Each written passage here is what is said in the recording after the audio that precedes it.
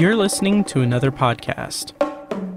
A podcast not only of reviewing and discussing, but of discovery. A deep dive into a classic show whose influence is immeasurable. Your next stop? Anthology. Hello and welcome to Anthology, presented by ObsessiveViewer.com. I'm your host, Matt Hurt, and if this is your first time listening, Anthology is a podcast where I review the Twilight Zone as a first-time viewer and other classic and contemporary science fiction anthology series.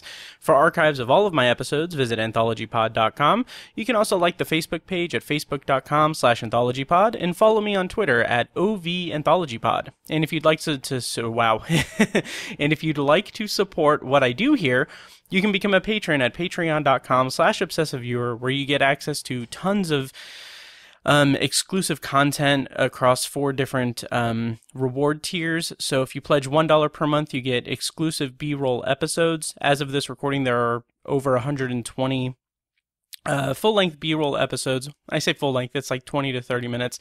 B-roll episodes of just kind of talking about nonsensical topics. At $2 per month, you get that, plus TV review and reaction episodes, where I record recaps and reviews of each episode of The Falcon and the Winter Soldier, and I have a full series review of Superstore up there, and a lot of just TV-centric stuff. And then if you pledge $5 per month, you get all of that, plus movie commentary tracks and immediate reviews. Some recent commentary tracks I did was for Ex Machina, Superbad, Sunshine, the original 1954 Godzilla, and also at that level, since I'm super excited about this, since as of this recording, I'm 48 hours away from being, I guess, considered fully vaccinated from coronavirus, and I am finally getting back to going to the movie theater, and man, I'm so excited about that. I'm recording this April 17th. I have not been to a movie theater since March 11th, 2020, and I'm super excited about that. And since I'm going to be making my way back to the movie theater, I'm going to be doing more video immediate reaction reviews of movies I see in theaters. So that'll be on the $5 per month Patreon tier on Patreon, so you get all of that for $5. And then finally, at the $10 a month level, you get everything that I've said before this, everything I've said, plus early access to podcast episodes and previously unreleased content. So just for reference, like I said, I'm recording this April 17th, but this episode isn't going to be posted on the main feed until May 5th, I think. But the patrons at the $10 per month level have actually had access to this episode since April 22nd, so a full 2 weeks before the episode dropped on the main feed. So so that's a breakdown of our Patreon. You can go to patreon.com/obsessiveviewer. Everything that I make off of Patreon goes toward paying the fees to keep the podcast running and everything. I have 3 podcasts and a website to run, and I do all of this in my free time, so if you're in a giving mood, check out patreon.com/obsessiveviewer, because there's a ton of new content there. Having gotten that out of the way, today on the show, I'll be discussing The Grave. It's the 7th episode of the Twilight Zone's 3rd season, and it originally aired on October 27th, 1961, and I will be rounding out the episode with a brief review of Science Fiction Theater Season 1, Episode 16, The Stones Began to Move. And before I get into the actual episode, I do want to give a shout out to a new listener, Matt. He and I swear it's not me under a different Twitter, although he is in Indiana also, so that's kind of funny. But anyway, shout out to Matt. Thank you for reaching out. Matt sent me a very nice tweet saying, "New listener here, great stuff." And in reference to my episode covering the shelter, he said, "I loved your political commentary on the January 6th insurrection.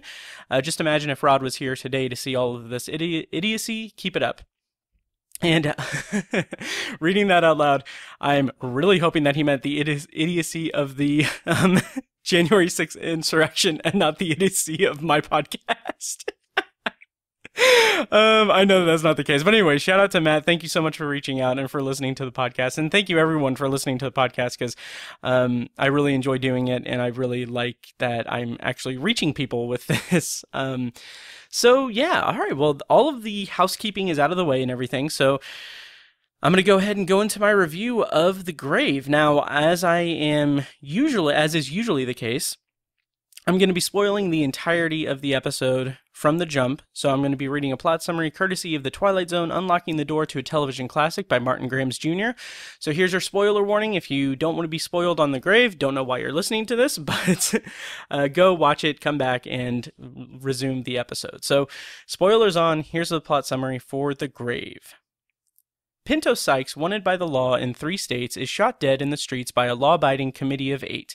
2 evenings later, a hired gun named Connie Miller arrives in town, having spent the past few months seeking out Sykes. His friends explain to Miller that on his deathbed, Sykes claimed Miller was a coward, having given him the opportunity to face off, and Miller was a no-show. In his last dying breath, Sykes swore that if Miller comes near his grave, he'll reach out and grab him. The men in the bar, afraid to visit the grave themselves, bet money against the hired gun that he is afraid of Sykes, dead or alive. To prove his worth, Miller accepts the wager, taking a Bowie knife with him to plant in the fresh earth. Alone at midnight, he walks up to the cemetery, finds the grave, removes the knife from his coat, and plants the blade firmly into the soil. In the morning, his friends arrive to find Miller dead, lying by the grave. Apparently, he had stabbed his coat onto the grave by accident, and when he felt the sudden tug on the coat, his heart gave out, dying of fright. But the wind was blowing the other way. So how or who grabbed the coat? The Grave stars Lee Marvin as Connie Miller, making his first of 2 Twilight Zone appearances. Next we'll see from him is in Season 5's Steel, and he also appeared in The Rack in 1956, which was a movie that adapted a teleplay by Serling that was originally performed on the United States Steel Hour the year before. And Lee Marvin is pretty famous. He kind of has had this reputation, I believe, of being kind of big tough guy actor. Some of his notable roles were in The Dirty Dozen, Paint Your Wagon, and The Caine Mutiny. And I didn't know that he was in any episodes of The Twilight Zone, so that's pretty interesting. I don't really know his acting that well or anything, but I'll get into his performance in this episode, of course.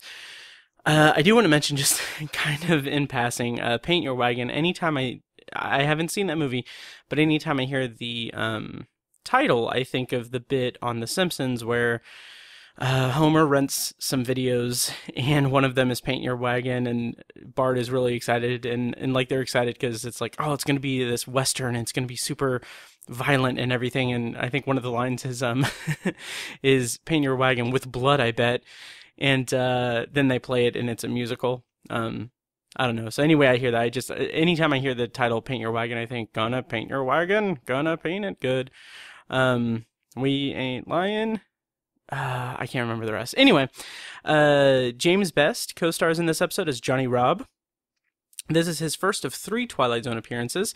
He'll appear later this season in The Last Rites of Jeff Myrtlebank, which was also directed by the director of this episode, and he was also in 1956's The Rack. And he also had an uncredited role in the movie Forbidden Planet, and he was in 1 episode of the short-lived 1977 series Tales of the Unexpected, which is not to be confused with Roald Dahl's show of the same name. This is a different show that lasted, I think, like 6 episodes or something. One of his most notable roles was in The Dukes of Hazzard as Roscoe P. Coltrane. I think like the sheriff's deputy or something. And kind of an interesting, to me at least, bit of trivia is that he was actually raised in Corydon, Indiana, which is where my friend Mike, who is a recurring co-host on The Obsessive Viewer, where he's from. Mike is the voice that you hear in the pre-recorded outros for all of the podcasts, kind of telling you where to find all of our stuff. So that's an interesting kind of surprising connection, because I don't really hear about people being from Corydon that often. And Corydon is like way down, like by Louisville, on the south of the state. So Anyway, as Steinhardt in this episode is Lee Von Cleef, and this was his only episode of The Twilight Zone. Notable credits include a plethora of westerns. He was in High Noon, The Man Who Shot Liberty Valance, For a Few Dollars More, The Good, the Bad, and the Ugly, and he was also in John Carpenter's Escape from New York. And rounding out the cast, no, not rounding out the cast, because I have one other. So we have Strother Martin as Mothershed. This was his only episode of The Twilight Zone.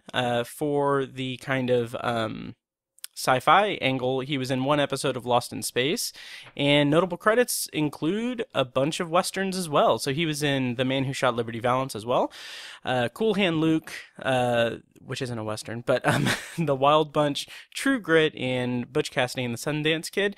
And kind of interesting, this episode of Anthology is like the Hoosier episode, because I referenced new listener Matt, and he lives in Indiana, and now the guy who played James Best, it was from Corydon, and now we have Strother Martin, who grew up in he was born in Kokomo, Indiana, and he grew up in Indianapolis and in Cloverdale, which Cloverdale, in relation to where I am, I don't know. It's pretty close. We played Cloverdale teams in Pee Wee Pop Warner Football League when I was in like 4th grade. So anyway, that's irrelevant. So rounding out the cast for this episode is Ellen Willard as Ione Sykes.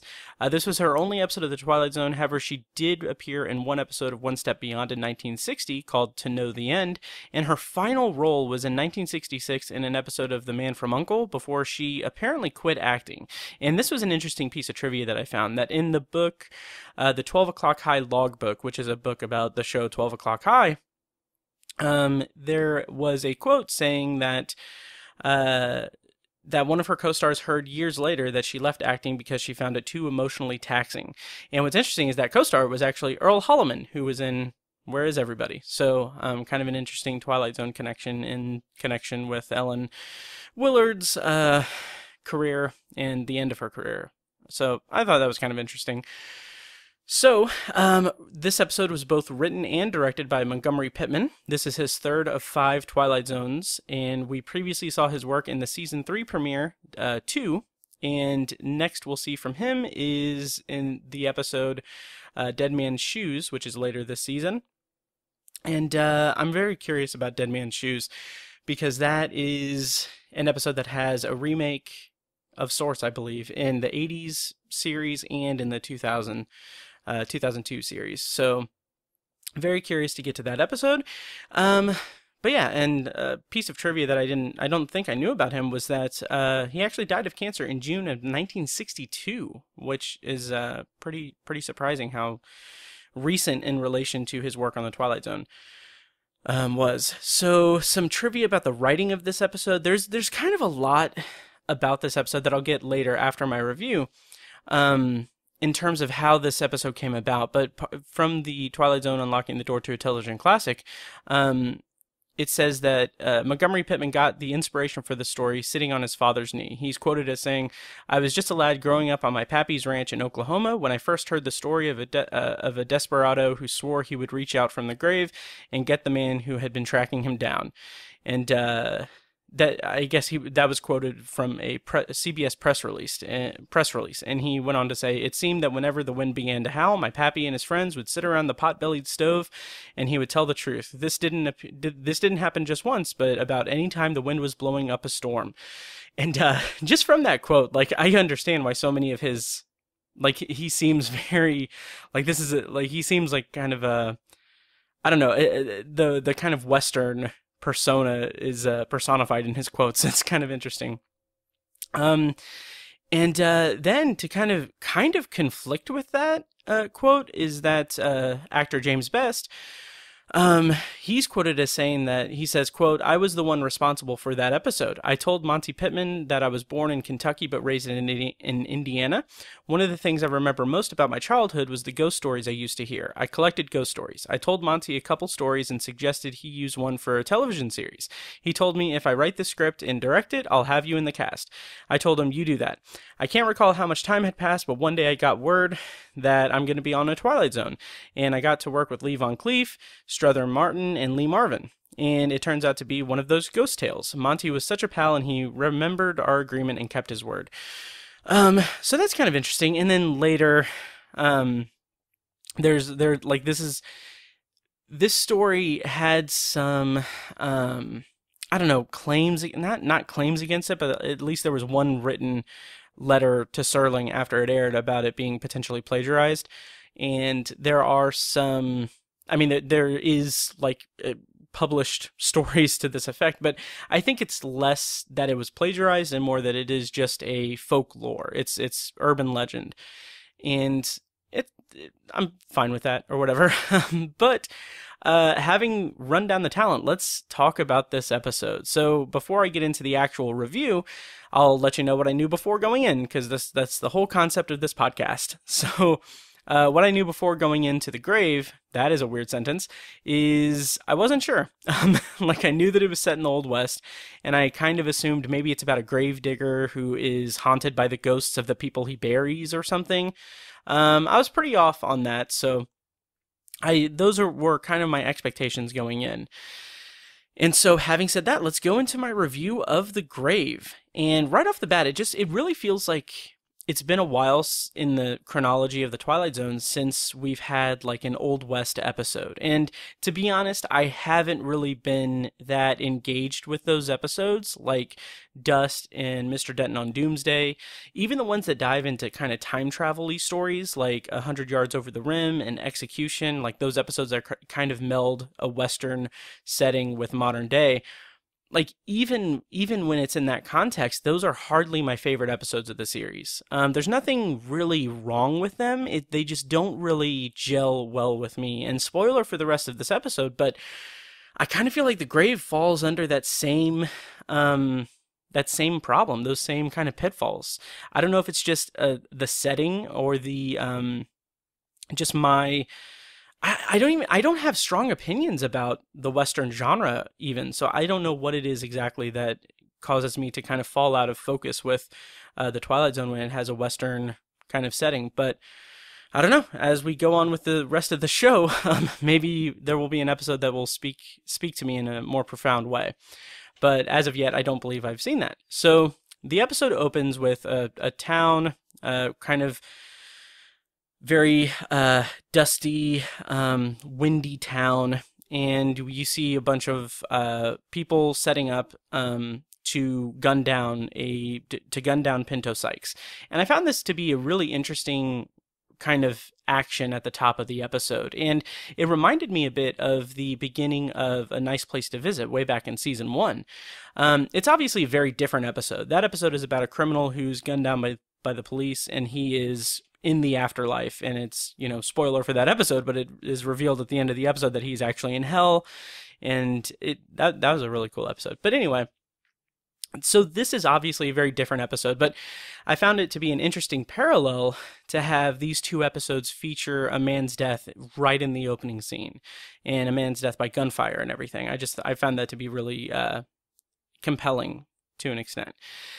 Another note about this opening scene is that it reuses music from one of my favorite episodes, Shadowplay. I immediately clocked it as soon as it played. Like, it is the same musical notes of the music that's played at the beginning of Shadowplay. God, I love Shadowplay so much.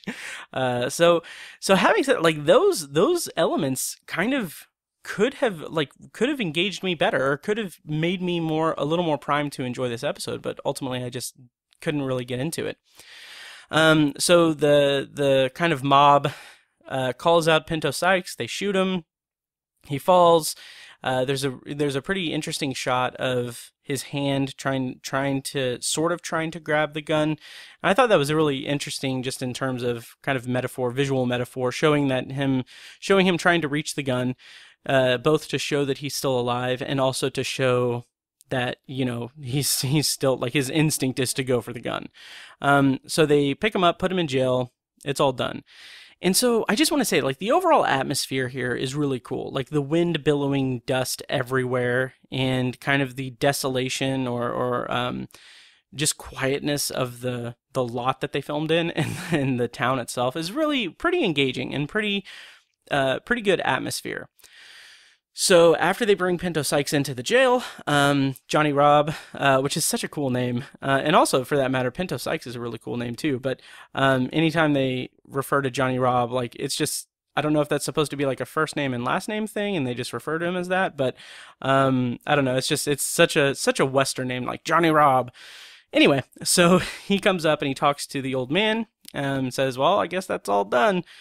And the old man, he reminds me, it's kind of reminiscent of the old man in Will the Real Martian Please Stand Up? Because he's kind of a spectator in this scene, and he's kind of, I don't know, he's not as like wide-eyed and crazy-eyed as, I don't want to say crazy-eyed because that's a little disparaging of the actor in Will the Real Martian Please Stand Up. I don't mean any disrespect, but he's kind of like this kooky kind of old man character. So it's vaguely reminiscent of that, which Will the Real Martian Please Stand Up was at least written or directed, or maybe both, by Montgomery Pittman as well. So I thought that was kind of interesting. I think so. Anyway, so to kind of close out this prologue, James Best's speaking voice is interesting. Like it kind of is very different from his demeanor, like the way he looks. Like it defies his kind of overall like look about him, because he kind of looks like one of those kind of tough guy characters from the Western shows and stuff, in the Western genre. But he's got this kind of high-pitched and sheepish voice, and that really plays into the way that his character is referred to as kind of a blabbermouth, and he comes across throughout the episode as a bit cowardly. And that's the one thing that I could kind of latch onto in this episode, is the way that he projects his cowardice onto Connie Miller, which we haven't been introduced to yet. So I'll talk about that here in a bit. So then after this, we get the opening narration by Rod Serling, which I will play right now.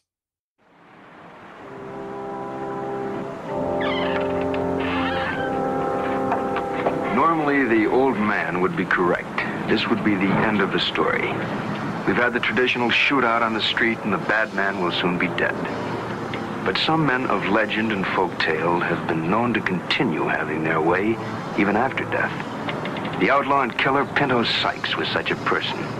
And shortly, we'll see how he introduces the town and a man named Connie Miller, in particular, to the Twilight Zone.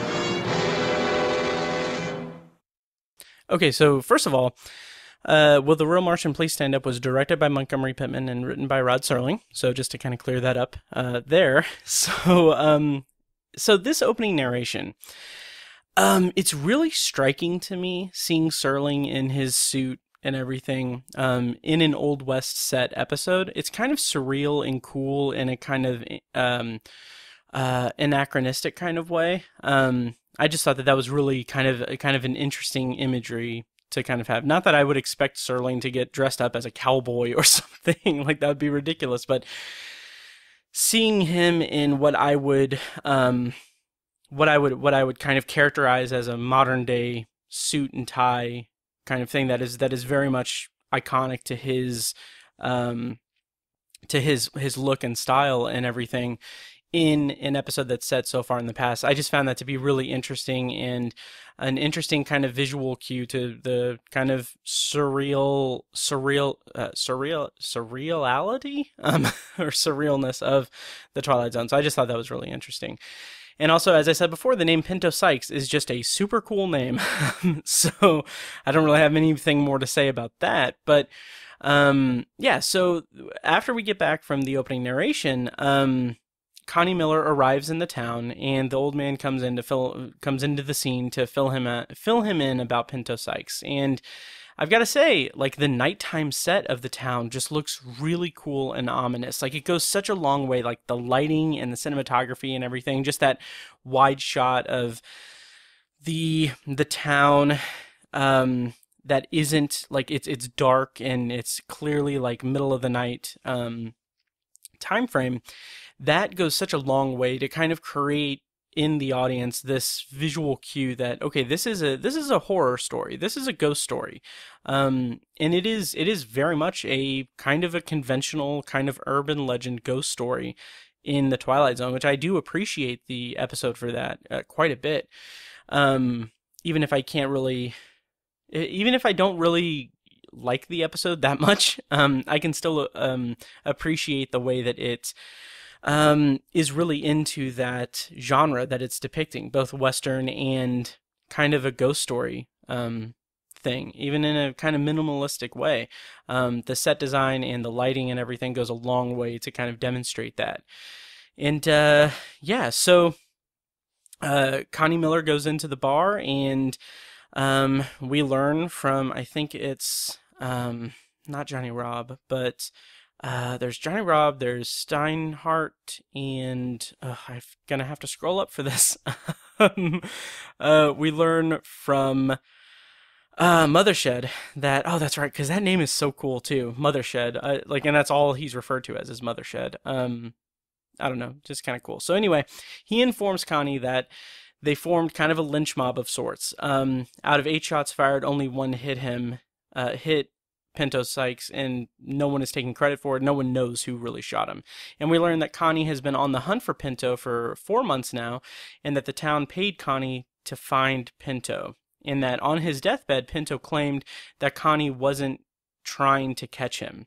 And so Mothershed kind of delivers more expositions explaining that there's a new judge in town, and that they told the judge that they hired Connie to track Pinto because Pinto was using the town as, quote, his personal property, which I found that pretty interesting in terms of kind of giving background to this outlaw character, kind of this idea that, I mean, since he grew up in this town, this is like his, like, kind of taking ownership of a town, is really interesting, a unique kind of window into the thought process of an outlaw. And so Mothershed explains that they told the judge that they didn't have any luck with Connie finding Pinto. So the judge told them to grow up and act like men, and that's what formed the idea to take the law into their own hands and gun down Pinto in the street. So at this point, as it stands, this episode is kind of something of a cautionary tale about masculine pride and projection. So Johnny Robb is a big mouth who wouldn't dream of chasing bounties or visiting a potentially haunted grave at midnight. Yet he antagonizes Connie, and he actually sets the wager as a means to prove that Connie is scared of Pinto Sykes after Pinto Sykes has died. And I just found that element really interesting, and I'll talk a little bit more about that here in a bit, but I found it interesting that Johnny Robb is, from my perspective, he is clearly projecting his insecurities and his fears onto Connie. Like, and that's somewhat a fault of the episode also, in the sense that it's kind of up in the air about Connie's kind of attitude. His kind of viewpoint is a little bit too mysterious for my liking.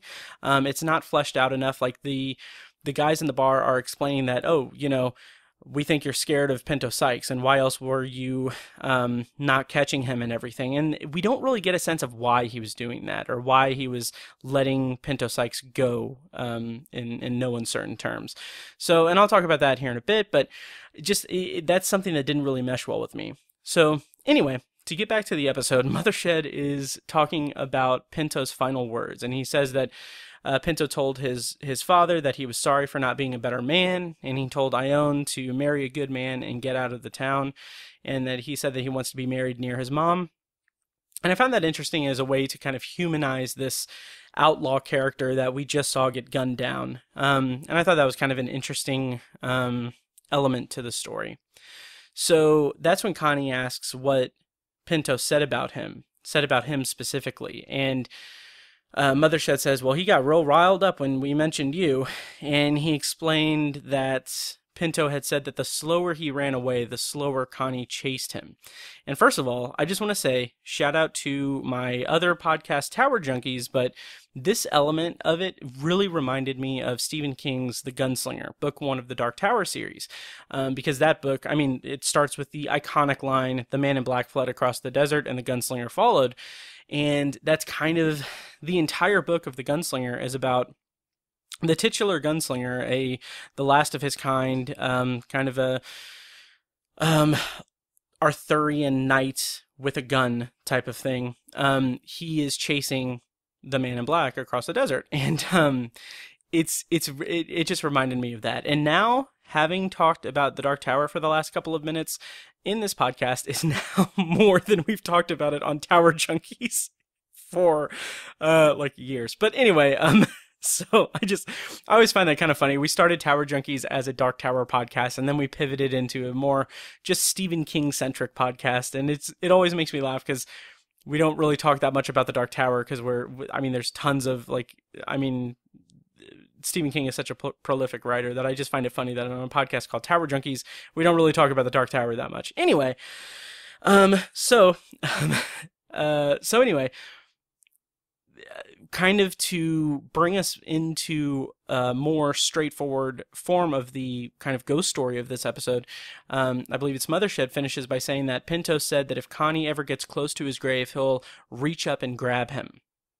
And so here's where I kind of fell a little bit out of favor with this episode. I do appreciate it. I do like that it is a kind of a conventional ghost story, and it does have that feel of like urban legend kind of storytelling. And that's all stuff that I'm really into. I find that really engaging and really interesting in terms of like spooky storytelling.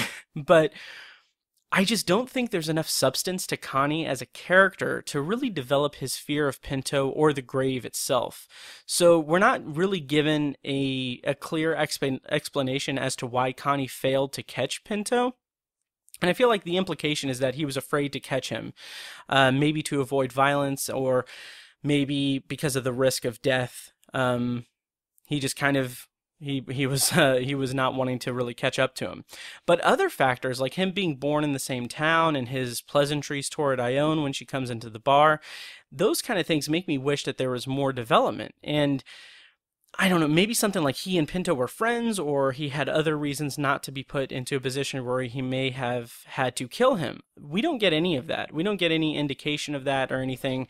But I feel like we need something like that to kind of explain to us why Connie wasn't too keen on catching Pinto. And I guess the kind of implication of the entire episode is that he was too afraid to. He was too fearful to catch up to him. And to that, like that's fine. That's fine. That's a central theme of the episode. That's okay. However, I feel like we don't know enough about Connie outside of his role in terms of being hired to chase down Pinto. We don't know anything about him other than that thing. So I don't know. I kind of feel like there should be more to him to kind of give us this indication of why he was so hesitant to catch up to Pinto. And I also had a little bit of trouble kind of buying into Pinto's anger toward Connie. I felt like that was a little bit underdeveloped. However, it took a bit of time, but I think I kind of rationalized it. Anyway, Pinto's anger toward Connie, I felt was undeveloped because without us knowing why Connie was maybe purposely not trying to catch him, I feel like we don't really understand why Pinto wasn't trying to just get away. Because I think it's Mothershed says that, he was talking about how he even kind of slowed down so that you could catch up to him and stuff. And I'm just like, what? Like, I don't quite understand why he would do that and why he wouldn't get away. I don't think there's enough there to really sell us on why he was, not just trying to get away from him entirely. And that made me kind of wonder, like, does it all come down to like the town being Pinto's personal property and Connie being from the town? Like, is there a history there that caused him not to flee Connie or anything? I don't know. Or did Pinto want to be captured, and Connie's hesitance? This is where I kind of feel like this is where I kind of rationalized it. But I wondered if Pinto wanted to be captured, and Connie's hesitance led Pinto back to the town where he was ultimately gunned down. So my thought is that Pinto, as he's described, when Connie asks what what he said about him, he's told that Pinto got all riled up at the mention of Connie. And I kind of wonder if that's because he knew that he was dying and that he wouldn't have been gunned down if Connie had just captured him.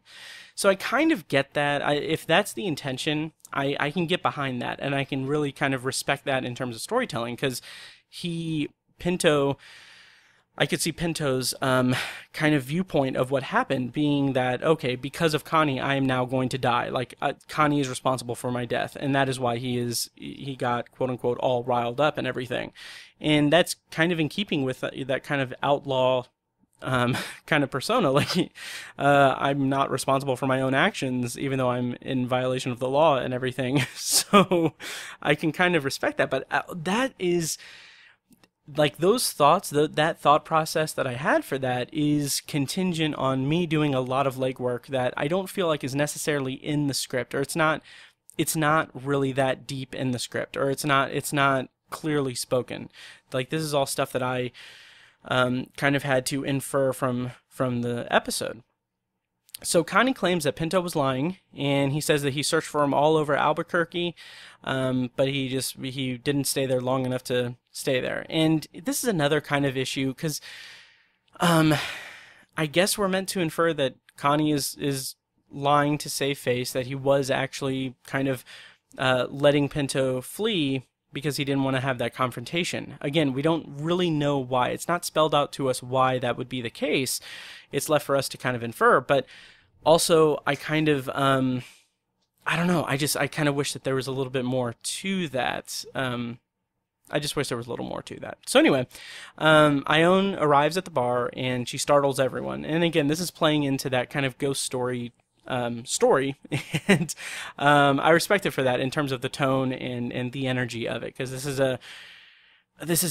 a mostly, maybe not mostly empty bar, but this is a bar that it doesn't have a lot of people. It's the middle of the night. It's windy. It's very, like, the tone is very much, scary. So she goes up to the bar and she orders a bottle of whiskey, says that it's for herself. It's clear that she's grieving the loss of her brother. And so by the way, my cat is going crazy. I hope you guys aren't hearing all of this, but she's got the zoomies, so hopefully she settles down. Anyway, so she tells Connie, Connie kind of greets her with pleasantries, and she tells Connie, this I thought was really interesting. She says, I was just talking to my brother about you just the day before last. And it's interesting because she was, that's his deathbed. It's just interesting, that contrast of saying that, oh, I was talking to my brother about you in this casual manner, but, like, leaving out the fact that, oh, it was on his deathbed after he was gunned down because you didn't catch him. It was left up to the town to murder him in the street. And again, that kind of just, like, the tone of that really reminded me of The Gunslinger by Stephen King. So I should have really liked this episode, but unfortunately I really didn't. So she kind of reiterates that all Connie has to do to actually catch up to Pinto now is to walk up to the grave to see him again. And it's just has this really kind of cool tone to it, this very threatening but inviting tone. This kind of it's a threat, but it is kind of just in that pleasantry kind of tone. So I just thought that was really interesting. And so it's her kind of taunting Connie, trying to frighten him, and then as she leaves, there's this laugh that she gives that is just haunting, and it was really cool because it's very short, it's very brief, and it's played again. She laughs that way again at the end of the episode, but the way it's kind of accentuated by the howling wind is just so cool. It reminded me of some of the kind of, on that $5 Patreon level, I have a commentary track for Throne of Blood. And I've referenced Throne of Blood a lot these past couple of weeks on the podcast. But anyway, it reminds me of that kind of, Japanese filmmaking kind of thing. I don't know if this is tailored to that specifically, but I know it from, like, Kurosawa movies, that this heightened laughter, this laughter that's, like, projecting on the soundtrack to kind of get to kind of complement the tone rather than give this example of a character kind of being in a humorous way. I just found that interesting, the way that it kind of complemented the tone of the episode as a ghost story. So After she leaves, the people in the bar, they start asking Connie if he's afraid of Pinto's grave. And they get into a scuffle, and I think it's mostly Johnny Robb who's kind of goading him indirectly. And so Connie lashes out at him, says, "Nobody calls me a coward." Very Marty McFly vibes there. So Johnny Robb, after being slapped and threatened with violence, which I thought that was interesting, that to kind of complement his whole that idea of him being kind of fearful and a coward himself, and projecting that cowardice onto Connie. Johnny Robb, immediately when he is face to face with Connie after goading him, like his immediate thing is like, I'm not armed. I thought that was interesting. But anyway, so Johnny Robb bets Connie a $20 gold piece that he won't go up to the grave in the middle of the night and visit the grave to prove that he's not afraid of it. And Steinhardt, who is in the bar as well, he wants a piece of that action, puts down another 20 piece. And at this point, on my first viewing, I have in my notes, this episode is kind of boring. I'm dozing off. And I did grow to appreciate it a little bit more as I rewatched it and everything. And I think that that's just kind of the fact that I was rewatching it multiple times, that I kind of found something to latch onto. But in that first viewing, I was just really not engaged with it. So Connie takes up the bet, and he's like, "Yeah, I'll be back soon," and everything. And then, by the way, that was, I guess, my Lee Marvin impression. "I'll be back soon." Anyway, so Steinhardt says, like, "Okay, Connie, hang on. What you're gonna do? We need to figure out some details, just so we know that you didn't go and just go there and leave. You need to stick this Bowie knife in the ground to signal that you visited the grave." So Connie leaves to go to the grave, and kind of as part of an act break here, I do want to say that the wager itself is maybe the episode's biggest shortcoming for me, and what is the reason why I'm just not that interested in this episode as a whole. So I would have much preferred that Connie Miller be more developed as a character. And I really would have preferred if his motivation for going to the grave wasn't this wager amongst his friends in the town, but more this symbolic gesture. Because it's established that he spent 4 months chasing Pinto, and I feel like Connie going to the grave could have been a way for him to confront his own shortcomings, whether it's him allowing Pinto to elude him because he was afraid to capture him, or if he genuinely just couldn't find him, and it's him trying to, finally complete the thing he was hired to do in getting Pinto. But the wager kind of overshadows any chance of that type of story and that type of characterization in Connie, and it makes it about Connie's image and his pride amongst the townspeople that he grew up with, presumably, which that's compelling enough. I can appreciate that, I guess, but ultimately it just doesn't work for me. And again, at this point, I'm just very bored with this episode on my first viewing. And I think part of that might be because I was really sleepy, because it was like the middle of the night, and I didn't have a grave to go visit to wake me up or kill me. But it was still just kind of not really that interesting to me. So when we get back from the act break, Connie arrives at the graveyard, and that set just looks really cool, very gothic-y, very dark and windy and everything. The wind that permeates throughout this whole episode is really cool. It's very much evocative of the tone that the episode is going for. And at the gravesite, we see Ione again, and she's kind of cloaked, and that's, again, just really good imagery. This very dark, mournful spirit or specter among the grave, and embodied by Ione. And she offers Connie the whiskey, and this is something I didn't catch until like my 4th or 5th time watching this episode, but we see that she's already drank most of the bottle. And I found that to be really interesting as just kind of a visual cue that she's obviously grieving her dead brother. And her speech as she's talking is very distant and creepy, and there's like a little bit of an affectation to it because it's complemented by the wind. Really cool. And she does, again, that really slight laugh as she leaves. And I just found that really disturbing and ghostly. But she mentions that, like Connie, again, it's interesting because when she offers him the whiskey, Connie says, I don't need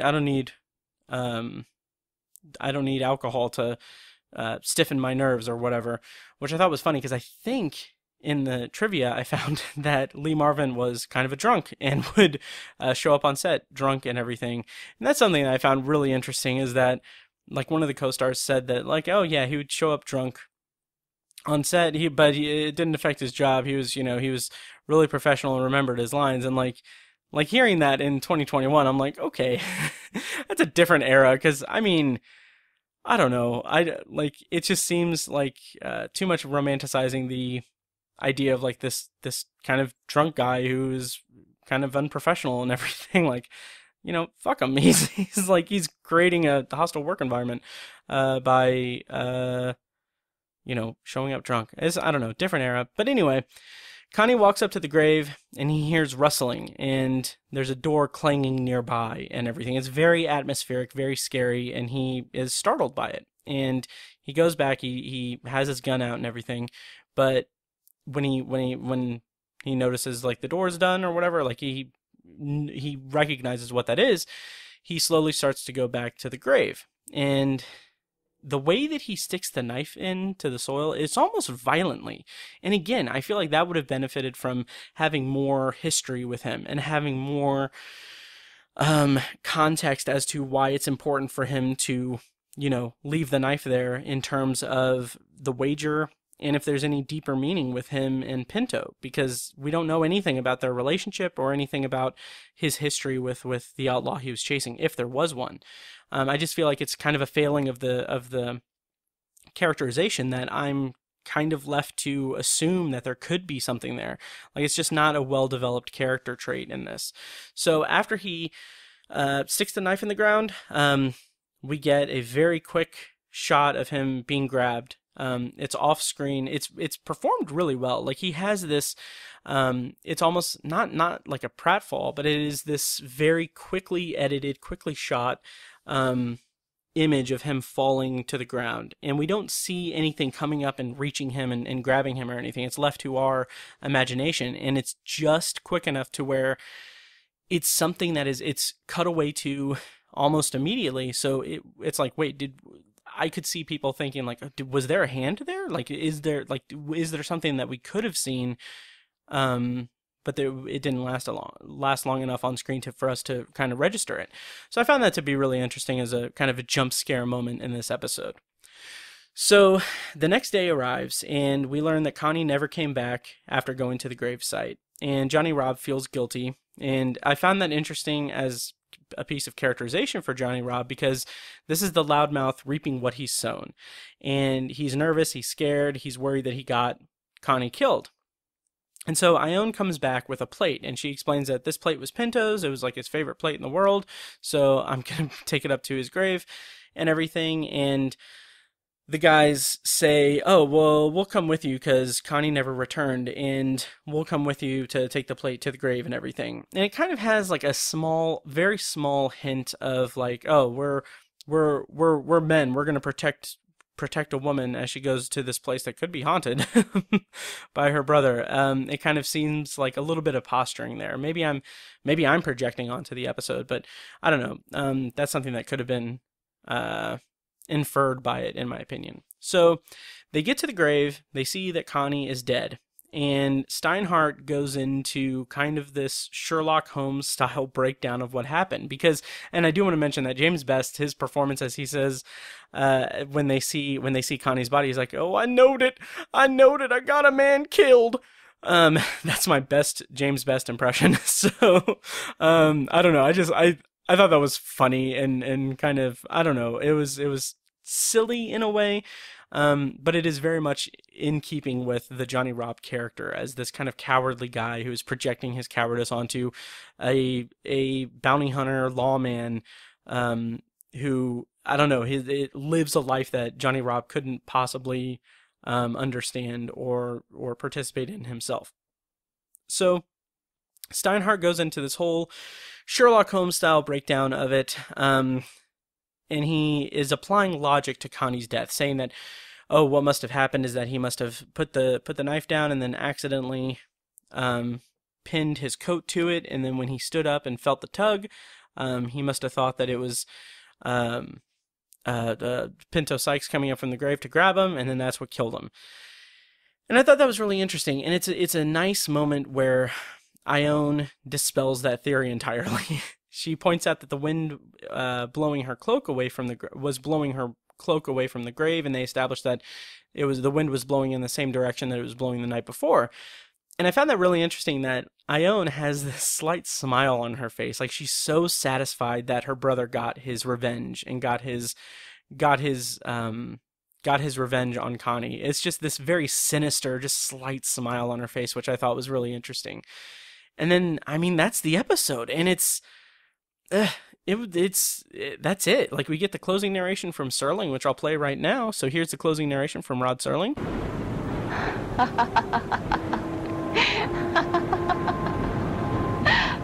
Final comment. You take this with a grain of salt or a shovelful of earth as shadow or substance. We leave it up to you. And for any further research, check under G for Ghosts in the Twilight Zone. And again, as a ghost story, this is fairly effective, I guess. But overall, it just didn't work for me. And I'm so glad that I included the clip of her laughing in that, because like, that laughter is just so eerie and unsettling to me. And I don't know. So this episode overall, just like I said, it just didn't work for me. It is this kind of ghost story horror element to the show that I would normally be super into and everything. It just, something about it just didn't work for me. I think it's just the like a lack of characterization for Connie Miller as a character, and like the social commentaries or the themes and ideas that are present in the episode are things that I kind of had to work for to find, and I wasn't really that crazy about it.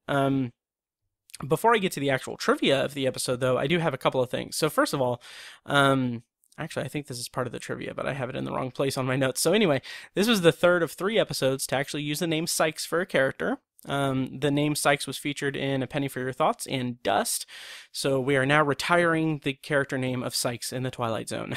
And there were a couple of alternate closing narrations for the episode, which were not used. They, according to the Unlocking the Door to a Television Classic, they were designed to start over Ione's walk, and I'm gonna read the text of it. It's gonna be a terrible shit show of a Serling impression, but I'm gonna read the 2 alternate closing narrations. So, the first one is no, that's a terrible impression, Jesus. Legend, folktale, or just an apocryphal old wives' tale passed down from one naive young generation to the next. That's all possible. But death, just as life itself, has little pockets of mystery, little caves of unexplored depths and uninhabited basements too dark to distinguish what is shadow and what is substance. This one we leave up to you. Does a marker on a mound of earth mean the end? Maybe the answer is in one of the caves, holes, or basements of the world, or maybe it's one that can only be found in the Twilight Zone. I actually really, really like that. And also, to comment on the one that was used in the final product and this alternate one, I really like the use of shadow and substance in it. I just think that's really cool. And then there was another alternate closing narration that wasn't used. This one was dated March 23rd, 1961, and it's also brief, as is the one that aired, of course. But it's, quote, legend, folktale, shadow, or substance. We leave it up to you. Take it with tongue-in-cheek or question mark in mind. But if you plan to put it to a test, find a friendly grave and make your overtures in daylight. That's tonight's suggestion from the Twilight Zone. I like that one too. I think I prefer the 2 alternate closing narrations to what aired, and I would assume that that second one would have maybe caused some problems. Because it's like, oh hey, go out and find a friendly grave and mark your overture, like mark it and everything. That, I don't know, that could have caused some problems in the legal department, I guess.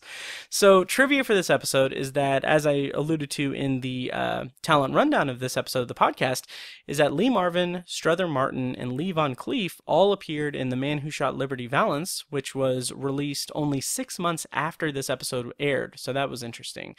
And so to kind of go into the the urban legend of this story. So I have a quote from, I think this is from the IMDb page, and I'll just read it. Quote, "Many reviewers have cited Leo Roston's very short story, The Path Through the Cemetery, as the source of this episode." Actually, I think this is from Wikipedia. Anyway, while this much anthologized tale is probably the immediate source, there are many other available ones, which include the 3 essential story elements: a grave, a wager, and a knife.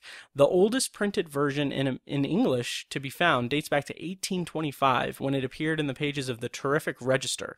The story has been recently reprinted in the compilation Tales from the Terrific Register in Book of Ghosts in 2010. And the setting is Westminster Abbey around the year 1734, when the Henry VII chapel vault has been opened for the admission of the Queen's body. And yeah, I don't know, I'm not going to read the rest of that, but kind of interesting. It's folklore, essentially folklore in the Twilight Zone. And so this episode is also referenced in Richard Linklater's 2016 movie Everybody Wants Some, which is a movie I haven't seen despite being a huge fan of Dazed and Confused. But also it's worth noting that I think the reference in Everybody Wants Some to this episode is that a character has it on VHS or something, has like a copy of this episode on VHS. But I believe that character's name is Willoughby, which I believe is also a reference to the Twilight Zone.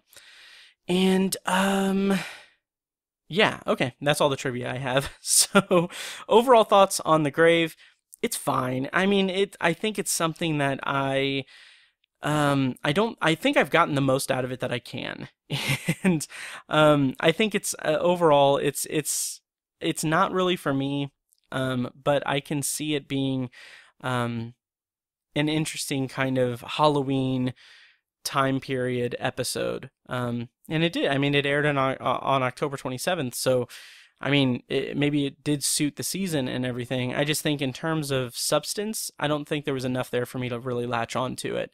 So those are my thoughts on The Grave. And yeah, so I'm going to round out this episode with a brief spoiler-free review for the Science Fiction Theater Season 1, Episode 16 episode titled The Stones Began to Move. So here we go with that review. And here's the stinger. I had to remember which sound pad it was.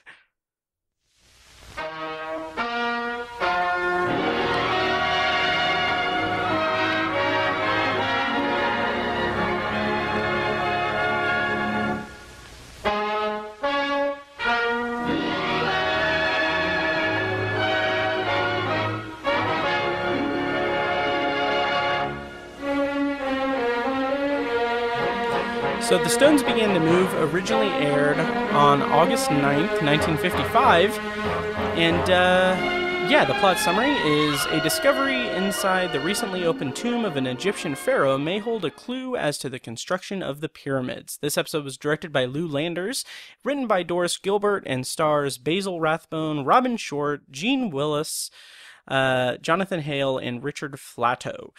Gene Willis, or Wiles, I'm not sure how to pronounce that, actually appeared in the episode Will the Real Martian Please Stand Up, which, as I referenced early in this episode, was directed by Montgomery Pittman, who wrote and directed The Grave. So, as is customary with science fiction theater, it begins with a pre-show kind of demonstration by the host, Truman Bradley. And this one I found really kind of funny, unintentionally funny, I think. So he appears on screen, and the first thing he says is, "I'm your host, Truman Bradley. Here's a coil of rope, and here's a pyramid." And it felt really funny to me, as it was kind of a completely unintentionally funny, just complete non sequitur. And it felt just so casual, like, "I'm your host, Truman Bradley. Here's a coil of rope, and here's a pyramid." I thought it was kind of funny. So, it was a pretty intriguing, kind of introduction to the episode, because he kind of demonstrates or talks about this Indian rope trick and how it like creates this illusion that a rope can be elevated by like defying gravity and stuff. And he talks about that in relation to the mystery surrounding the construction of the pyramids in ancient Egypt. And it's all pretty intriguing. It brought me into the episode, made me kind of interested to see what the episode was going to have to offer and everything. And so to actually get into the actual episode, it introduces us to the character Paul Kincaid. The opening scene, and this is so interesting because it's similar to the opening scene of The Grave. It's just weird that this kind of coincidence comes up because it's completely random that I paired this episode with The Grave. But Paul Kincaid is a scientist, I think, or he's a doctor, and he's trying to reach out to a doctor about something. It's very frantic. He says he's being followed and that his life is in danger. We are told that he returned from Egypt, where he opened the tomb of a pharaoh, and so he like tries to use a payphone and it doesn't work, and so he runs into an arcade or something, and he goes into this recording booth to record his message, which again, it also kind of reminds me of The Simpsons. The CIA had contracted Homer to surveil Mr. Burns because he had stole like $1 trillion bill, and he goes into a photo booth, and like his handler takes him into a photo booth, and he's like, "This is where we have dead drops for our agents and everything, and you just have to know the secret code word, and it's cheese." And then Apu goes in and he says cheese. Anyway, so he's recording it in the booth in what looks like an arcade, but he can't finish his message because dun dun dun, he's shot and killed. And I felt like that was a decent hook for the episode. And I've always been mildly curious about the pyramids in ancient Egypt and everything, and mildly interested in it, specifically because I read in when I was in like 3rd or 4th grade, I read the Goosebumps book, The Curse of the Mummy's Tomb, which I loved it. I loved it as a kid. I really loved that entry in the Goosebumps series. So I've been kind of interested in this as a subject, sort of. So I thought that this setting, or this it dealing with that, would be pretty interesting for this episode. Unfortunately, the episode itself is kind of lackluster. The mystery as it develops that surrounds both Paul Kincaid, who obviously dies early in the episode, and his wife, Mrs. Kincaid, the mystery surrounding their work and why it kind of brings about this this group that's trying to kill them, it just wasn't interesting to me. And I found myself really wishing that they would go deeper into the mystery of the pyramids themselves. And there's some of that. It's basically boils down to there was a discovery that some people are wanting to get for some reason, and they're trying to get it in the right hands, and people are trying to get it for nefarious purposes. And that's all well and good, but I kind of wish that they would have gone deeper into, like I said, the mystery of the pyramids, because I found that to be more compelling and everything. And I'm not going to spoil it or anything, but the resolution of the central mystery and the reveal of who's behind it and why they're behind it and everything was really, really bland to me. Really just laughably bad. There's a scene where Mrs. Kincaid and the scientist who's assisting her or helping her, I think it's the doctor that Paul Kincaid was trying to reach out to about his discovery before he was killed. Anyway, there's a scene where the two of them are held at gunpoint, and it is the most stiff, not compelling or I don't know. It's very stiff and awkward, but slight spoiler, the guy, I don't remember exactly how it happens, but he wrestles the guy for the gun, and it's so poorly choreographed and awkward. There's no tension to it. It's just he basically grabs a gun. It is almost like this isn't what happens, but it gives the impression of the type of hokey kind of choreographed tense moment where it felt like he just tapped the guy on the shoulder and he looked the other way and he grabbed it out of his hand and had that type of energy. So I didn't really like that. And it's just, it was fine. I really hope that I get more interested in science fiction theater as I progress through the series, because I would hate to really lose steam on that for these reviews. But yeah, I'll put a link in the show notes if I can find this episode online. I've been having some good fortune of finding these episodes online. So check it out for yourself. Maybe it's something, maybe it's better than I'm giving it credit for. But overall, I just kind of felt a little bit like just kind of bland and everything. So yeah, and that kind of sucks because I wasn't really that crazy about the grave. So this episode, the two shows that I'm reviewing in this episode of the podcast, kind of is a little bit of a wash. Kind of a bummer.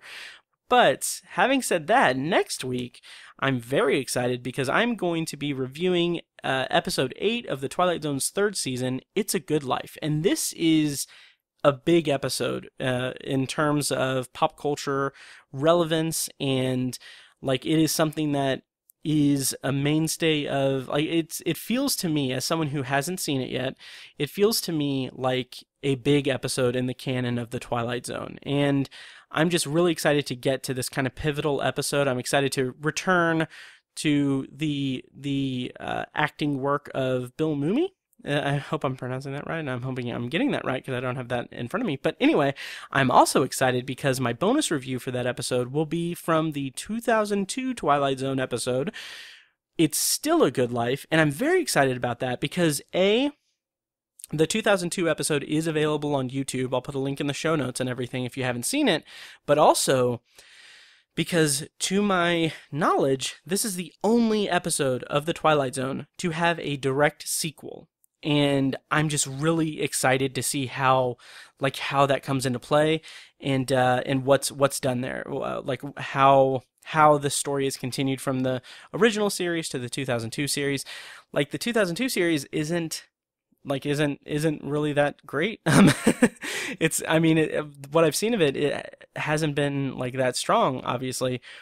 But I'm still really excited because it's continuing a story from the original series. So I'm curious how that pans out for the greater Twilight Zone canon.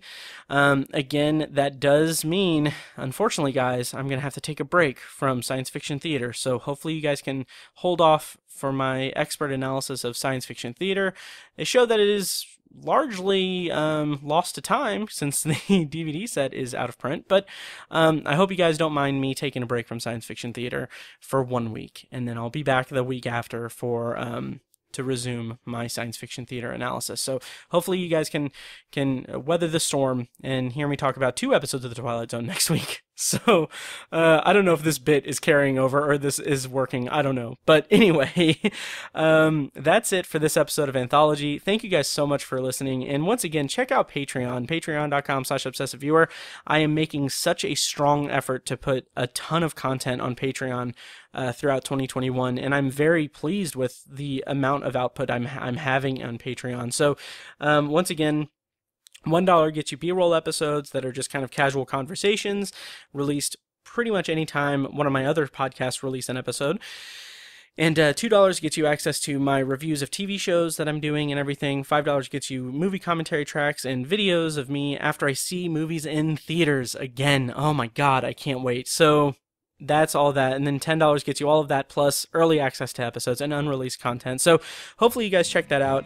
And yeah, go to patreon.com/obsessiveviewer. Also check out my other shows, Obsessive Viewer and Tower Junkies. And having said all that, thank you guys so much for listening, and I'll see you next time.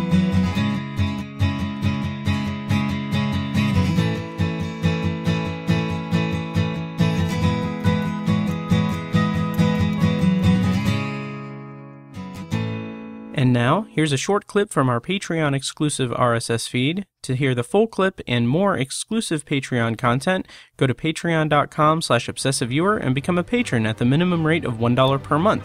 Thank you and enjoy. And here's my review of episode 4 of The Falcon and the Winter Soldier. Hopefully it's better than episode 3 because I didn't like that episode, so I hope there's a bounce back. So here's my review of episode 4. Hi, Patreon. Apparently that's a thing that I do now. So, I am here tonight to regale you with my thoughts and feelings about episode 4 of The Falcon and the Winter Soldier, titled The Whole World is Watching. It aired tonight, or today, on April 9th on Disney+, and I watched it after work today. Anthology is edited and produced by Matt Hurt and presented by ObsessiveViewer.com. For a full archive of our episodes, go to anthologypod.com/archive. You can also like the Facebook page at facebook.com/anthologypod and follow the show on Twitter at OVAnthologyPod. If you enjoy the show, please take a couple minutes to leave us a rating and a quick review on Apple Podcasts. This is the easiest way to support what we do, and all it costs is a little bit of your time. If you'd like to donate to the podcast, you can make a PayPal donation at anthologypod.com/donate or support us on Patreon for recurring donations and access to commentary tracks and B-roll audio recorded exclusively for patrons at patreon.com/obsessiveviewer. Every donation goes toward paying the fees to keep the podcast running and is greatly appreciated. Official Anthology merch, including shirts, mugs, phone cases, and more, can be found in the Obsessive Viewers TeePublic store. You can find a link to the store in the show notes of this episode and at anthologypod.com/donate. Or you can simply search for Obsessive Viewer at teepublic.com. For information about the Obsessive Viewers annual live event showcasing short horror films from local filmmakers, check out shocktoberinirvington.com. And for an archive of all our events, as well as news about potential future events, head over to obsessiveviewer.com/live. For more podcast content, you can find our flagship movie and TV review and discussion show, The Obsessive Viewer Podcast, at obsessiveviewer.com, and on Twitter at obsessiveviewer. You can also find Tower Junkies, a podcast where Matt and co-host Tiny share their love of all things Stephen King and his magnum opus, The Dark Tower series, over at towerjunkiespod.com and at towerjunkiespod on Twitter. And finally, check out The Secular Perspective, Tiny's side project podcast, which tackles current events and life's big questions from the perspective of secular hosts Chad and Amanda at thesecularperspective.com.